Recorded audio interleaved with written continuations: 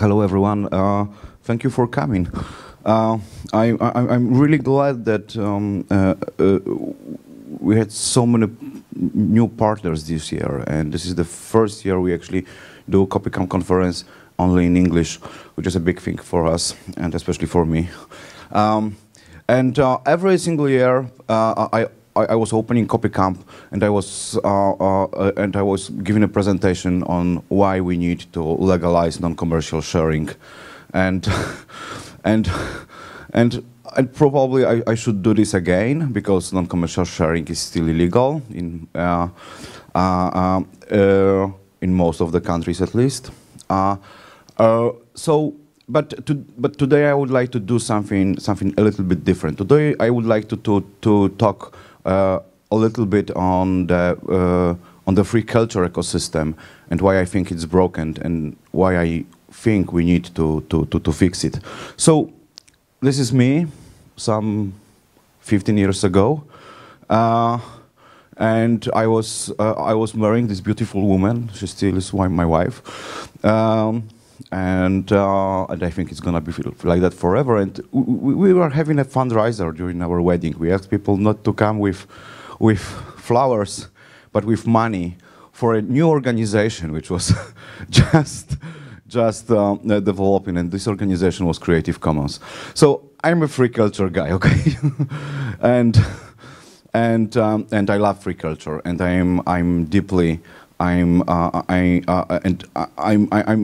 concerned about free culture. So this is free culture ecosystem. So and sorry for alienating at least some of you. I understand that I'm getting like a little bit deeply into some legal and philosophical problems. So this is the map of the most popular free culture licenses. The free culture licenses are those in green. In the red we got non-free licenses provided by Creative Commons, and it's easy to spot the problem. How we can explain that to people, right? I mean, it's a mess. We got free license, we got non-free licenses, which are somehow connected to free culture ecosystem. We got free culture licenses, which are not Creative Commons, and then we got all different names for those, and those are actually licenses people encounter. Those are the most popular free culture licenses in the greenfield taken from the Wikimedia Commons.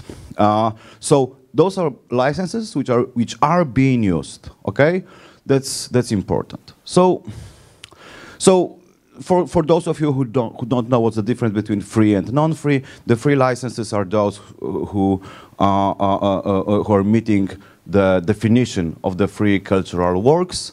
And there is another definition as well. This is open definition provided by the Open Knowledge Foundation, which is pretty much the same. I mean, the text is different and the structure of the text is different, but the basics. I mean, what's the difference between free and non-free licenses is basically the same.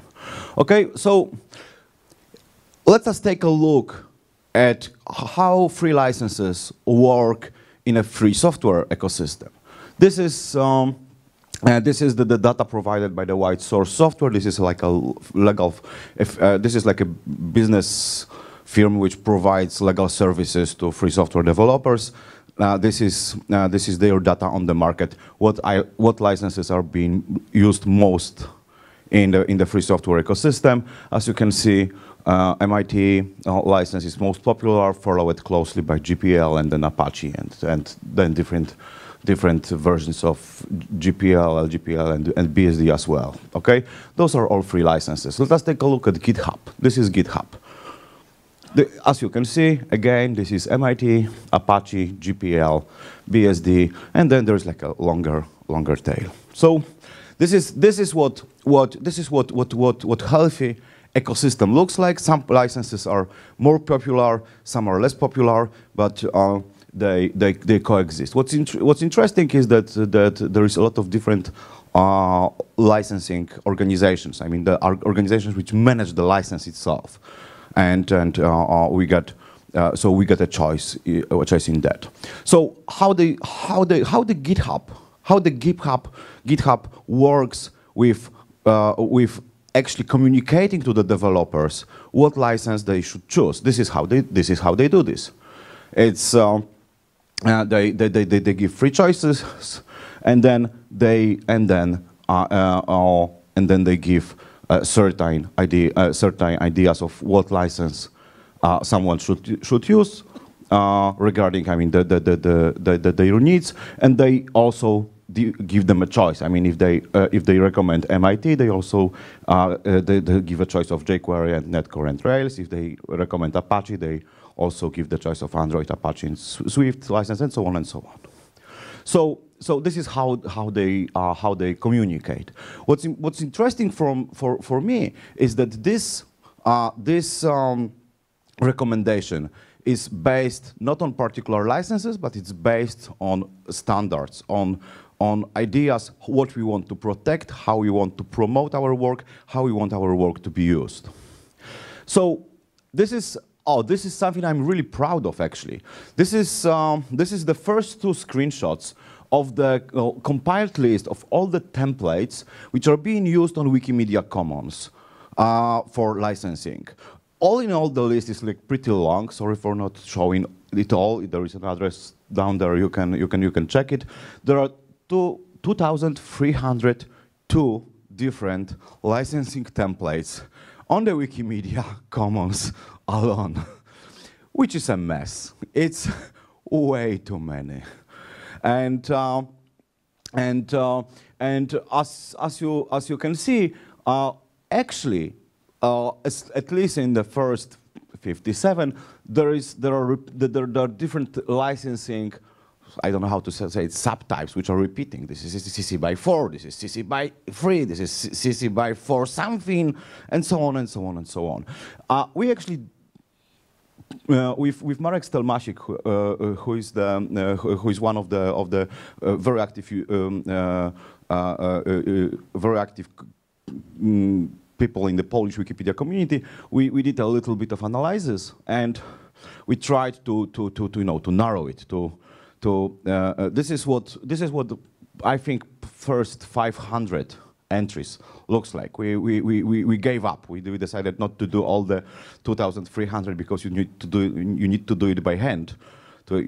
So it's this is and we tried to collapse those different subtypes into larger categories. As you can see, CC by SA is by far the most popular license on Wikimedia Commons, which is not surprising because Wikipedia is licensed under CC by SA. But it's closely followed by GFDL and public domain dedication. That's or simple attribution, which is basically, I mean, from any practical point of view, this is very similar to public domain. So this is what, and it still is a mess. So let us take a look on the state of the Commons report of Creative Commons. So as you can see, the free culture in terms of numbers is developing really well. This is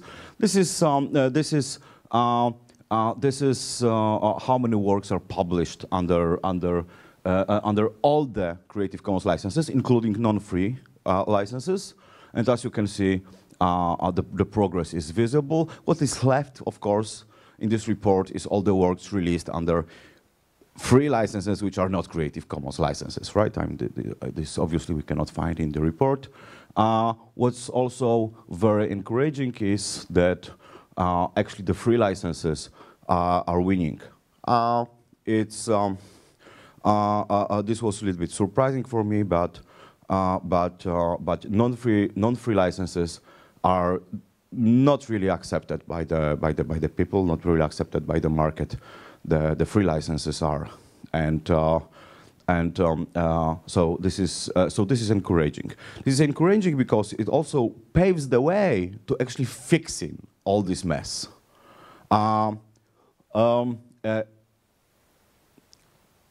Because once we understand that, but once we know that actually it's free licenses what matters, and free license is what matters. We can try to think how to simplify the system and how to make it more efficient and how to make it more attractive to the people. Because, in my opinion, we are slowly saturating saturating the market. I mean, it's not really good wording for what I want to say. I mean, we are hitting the wall in how far we can go with promoting free licenses to the people, and I think we need to reinvent the ecosystem if we want to move any further. Okay, so why we need different licenses? Why don't we settle on just one or two? For example, if we want one free copyleft license and one free non-copyleft license, well, there are three different reasons why we need different licenses. The first one is control over license text. There are a lot of valid reasons why we need a choice.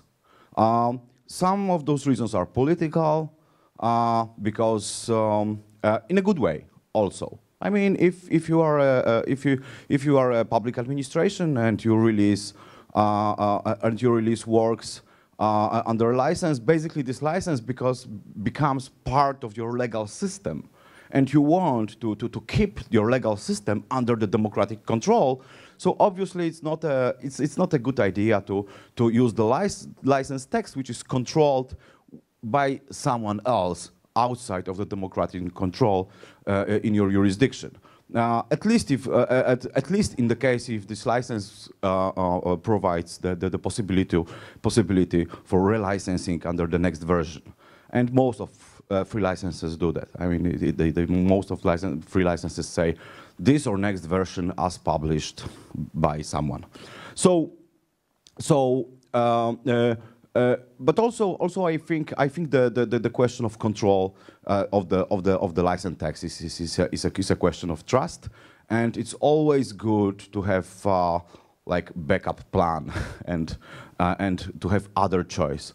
So the other, which is hugely, in my opinion, hugely underestimated, is branding. The branding is something we do to attract people to the idea. And it's not that like one branding attracts all. Different groups need different branding. I will show, I will show you why this is. I will show you on an example. This is the example of the license, which has like a very specific branding. This is a valid free license. This is called "Do What the Fuck You Want to" public license, and there is a lot of people who use this license. On Wikimedia Commons, it's more than 5,000 works released under this license. This license is very popular in OpenStreetMap community. Why? Because this is the license which attracts people who want to give the fuck to the system. Is it good license for like government? Not really. Or serious organization as ours? No. But for a lot of people, this kind of branding is exactly something which attracts them.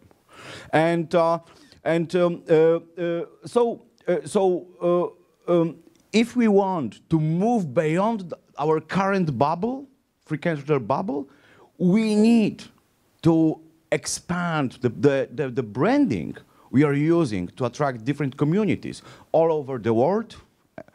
And the last is specific license terms. This one I would like to downplay. I mean, this is on the other hand hugely overestimated need. I don't think that in free culture world we need that many specific license terms. But again, there are some actors who really feel strongly about it, and I think we need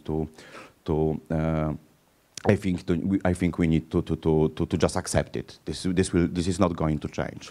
So I'm a policy guy. I'm working. I'm for the last 10 years. I was going, from the. I was teaching people how to use free licenses. I was forcing government to use free licenses. I was doing that like almost like a full-time job. And there are several ways we can actually make free licenses work. This is like a very good example. This is from the UNESCO recommendation. This is the recommendation which says that the license needs to facilitate reuse, revision, remixing, and redistribution. Basically, this is free cultural works definition condensed into one sentence, which is nice because it promotes the standards, not particular licenses. Another example is Budapest Open Access Initiative recommendation. It's the opposite. It doesn't say anything on what you can do. It just says, we recommend CC BY.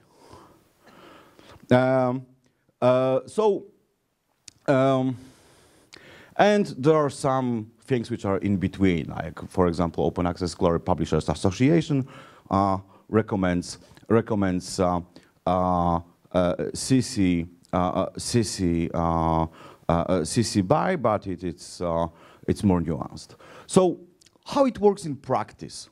So those are policy recommendations. How it works in practice? In practice, we work with platforms. So this is Flickr. Flickr, arguably the biggest repository of freely licensed works in the world. So what choices we have on Flickr? Basically, we have all rights reserved, public domain, and then the full set of choices between different Creative Commons licenses. What we are lacking there is we are lacking the other choices. There is no way we can give fuck to the system, which I think is a problem. On the other hand, at least we do have a choice between different licensing terms. That's the choice Flickr is giving us, right? So it's not that well on YouTube. On YouTube, you got basically YouTube license, which is just the full copyright. You just agree that your work is on YouTube, more or less, and then there's Creative Commons attribution. And if you want anything else than that, well, you need to be creative. You need to put it in the description or something, but metadata is missing, so you cannot search for it, and so on and so on and so on. This is example of the kind of a broken ecosystem. So we need to reinvent the ecosystem. We need to reinvent the ecosystem in a way which is open for different licenses, which is based on standards, and which is future-proof. And I'm stressing the point of based on standards, because if we begin reorganizing the free license ecosystem, starting from standards, we can actually simplify it a lot. Make it more transparent, easier to understand, easier to promote, and in the same time more open for different actors' needs, and more open for different brandings. So of course there are problems, and the first problem, this is the problem we could see easily on the Wikimedia Commons. This is license proliferation. How to clean this mess.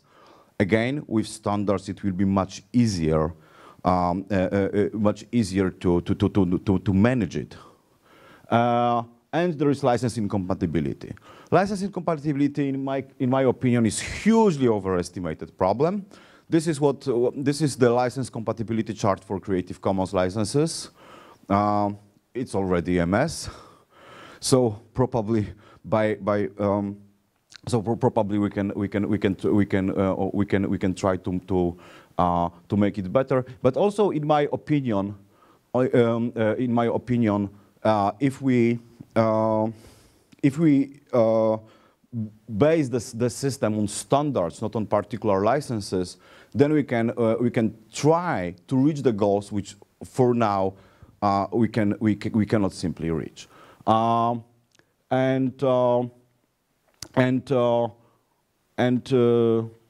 those are my ideas of what we can do. So recommend and demand particular freedoms, not particular licenses. Create a multi-stakeholder standardizing body for free culture licenses, evaluation and certification, and work with partners on creating licensing tools which will be easy to use, flexible, and expandable. And cherry on top, I think if we agree on creating the system based on standards, we can try to make even the copyleft licenses effectively interoperable.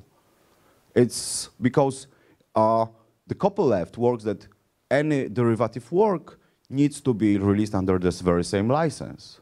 What if we can change our different licenses to say any derivative work needs to be released under the same license or any other license which meets the same standard?